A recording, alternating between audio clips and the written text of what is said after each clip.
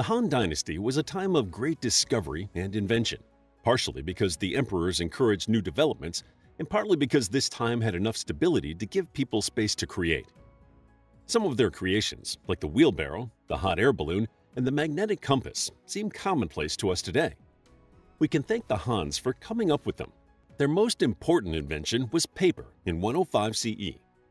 Kai Lun perfected paper made from tree bark, hemp, and fabric rags, and went on to revolutionize how people wrote and communicated with each other. He was the director of the imperial workshops in Luoyang, and his invention impacted government record-keeping, art like calligraphy and painting, and even military strategies. Paper is now part of our daily life. It is difficult to imagine living in a world without it today.